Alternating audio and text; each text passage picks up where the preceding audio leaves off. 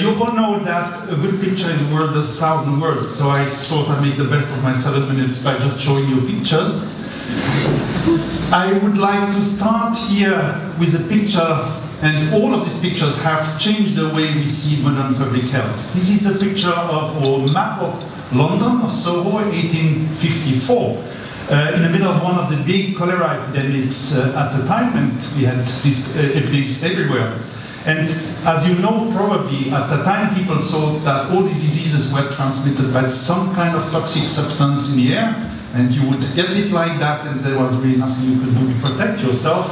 And then this doctor here, called John Snow, he started realizing that there was a clustering of cases around certain places, and he started investigating. He realized that in some places where, for example, in the brewery, all the people who were, or the men working in the brewery, they were paid in beer, so they never drank any water, and so they never got cholera. Or in other houses that had their own well, also people did get cholera, although they were exposed to the same air. And so he realized it must have to do something with water, and he identified the culprit as one of the pumps in the area, and as soon as he neutralized this pump, the cholera outbreak failed. And it was, of course, a very important discovery about 2 decades before people started investigating bacteria and realizing that diseases could be transmitted by biological agents. Now, John Snow is a failed academic. His publication in the Lancet was never accepted. The Lancet even made fun of him. And in a good English sense of humor, 3 years ago, the Lancet published an official apology to him. That's 155 years later. The second picture is an exquisite drawing by Florence Nightingale. You probably know the name because she's known especially as the founder, so to speak, of modern nursing. But what fewer people know is that Florence Nightingale was also a fantastic medical statistician. And she was a successful academic because she was the first woman elected to the Royal Statistical Society.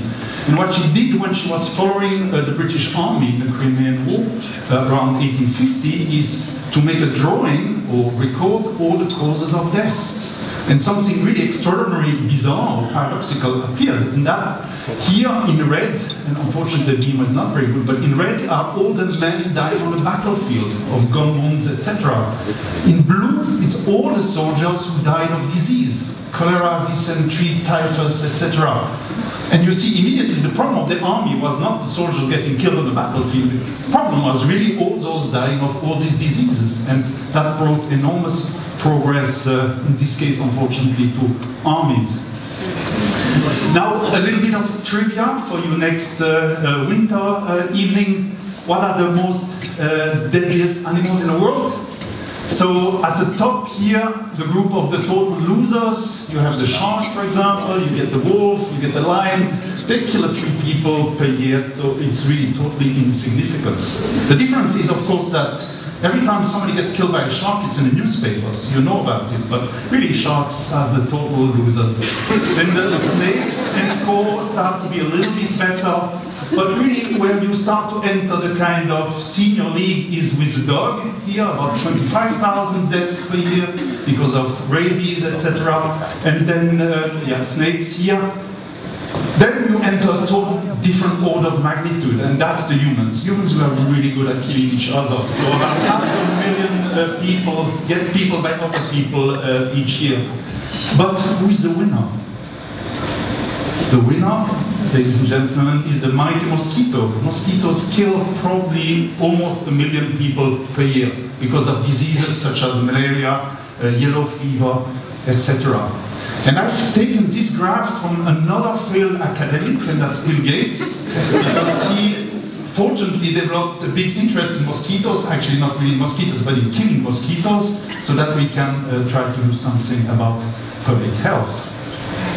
Now, with all this public health knowledge and efforts going on the way, I think it's time to look a little bit at how things have changed over time, because we live in a world that is so different from 50 or 100 years ago.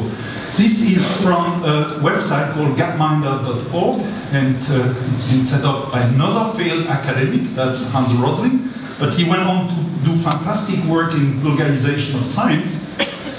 And he presents data in a unique way. This is child mortality. It's the proportion of children who die before they reach their 5th birthday. That's on the left scale here. It's on a log scale. So as we go to the top, it gets bigger and bigger.